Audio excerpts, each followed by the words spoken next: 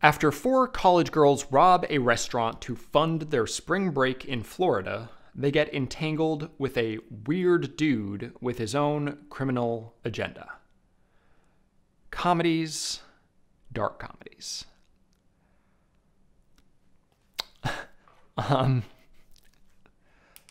Look, I get it.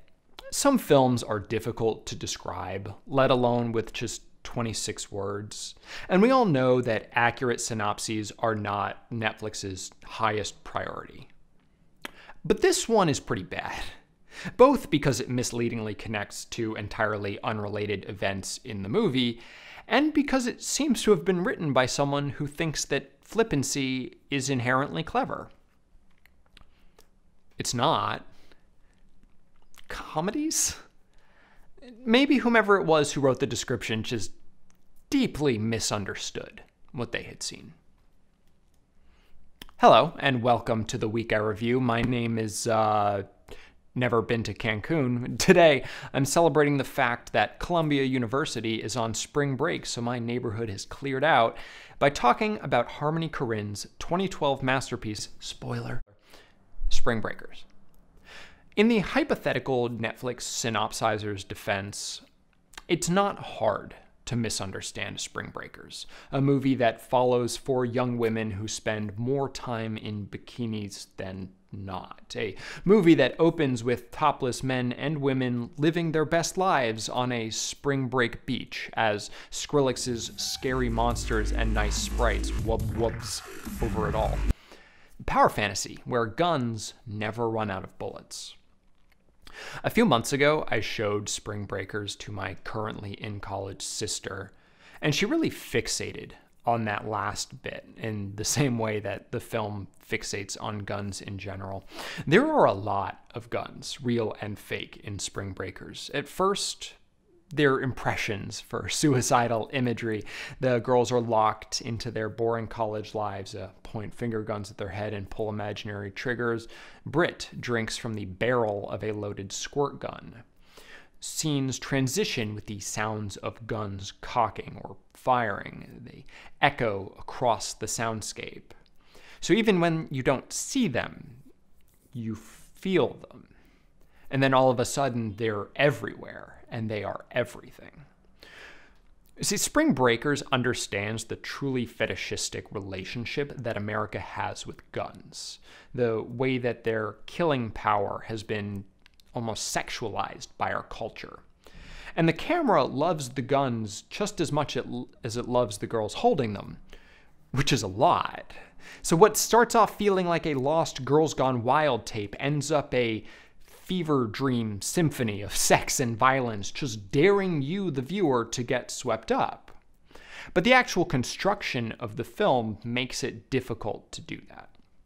I haven't seen many genuinely good films that were as clearly formed in the edit as Spring Breakers. Of course, every film is made 3 times, on the page, on set, in the edit. But a movie like this can only exist with hindsight. No one, not even Harmony Korine, could have known what Spring Breakers would become.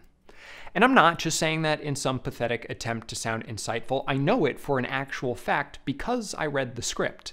You can too. While A24's original link is gone, I can point you in the proper direction down below. I highly recommend it if you have seen the film or not, because it really does show just how much can change over the course of a production.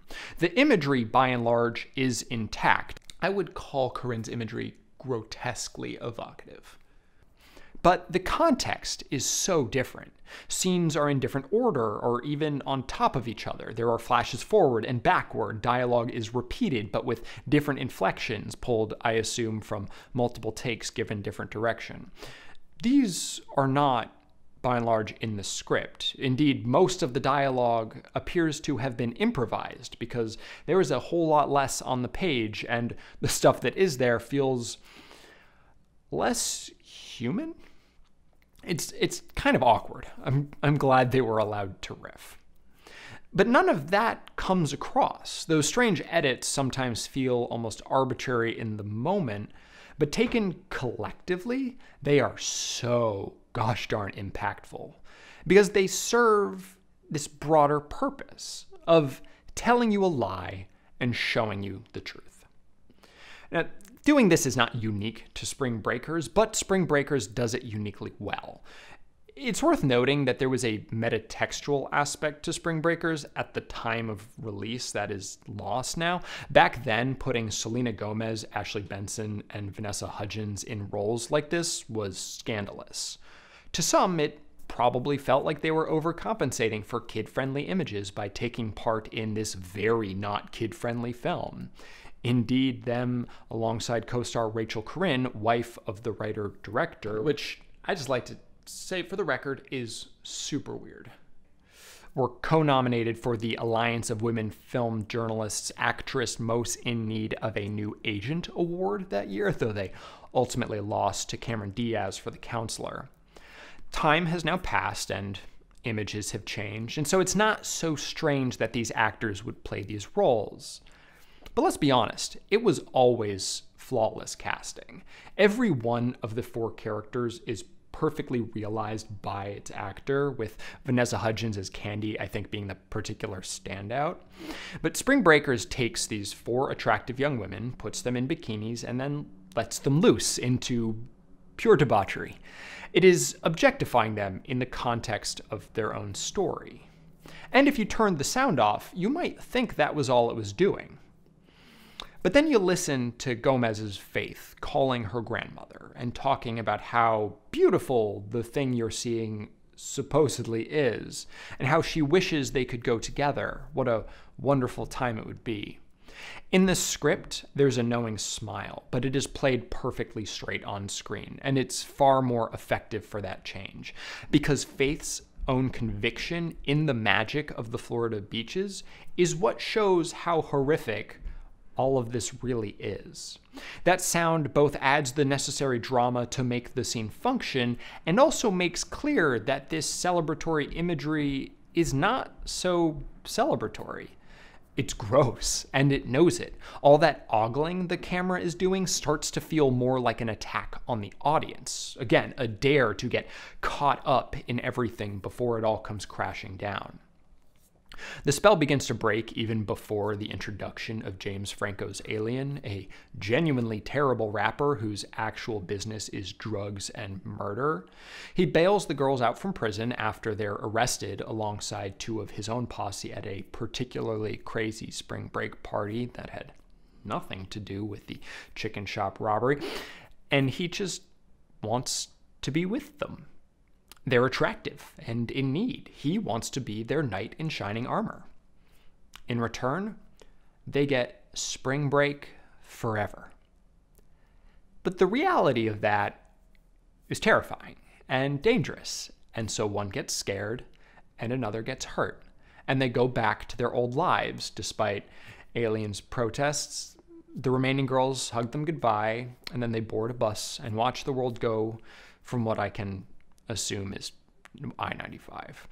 In the end, there are only the true believers, and they herald in a new kind of truth for the film, a future is female kind of truth, as Britt and Candy show the world that nothing will stop them from living in spring break forever. The film becomes their dream as they ascend to power using the tools at their disposal, both natural and man-made, and it's glorious. Which is why I actually think Spring Breakers' biggest problem was its release date.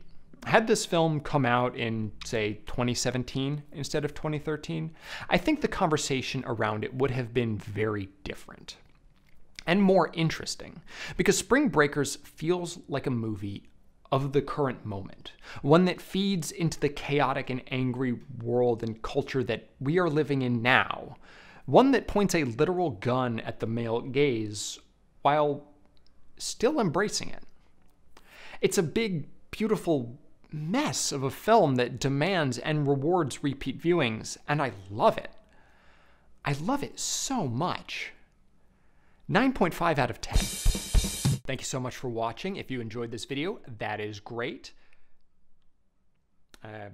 Pro tip, don't change razor blades with one hand.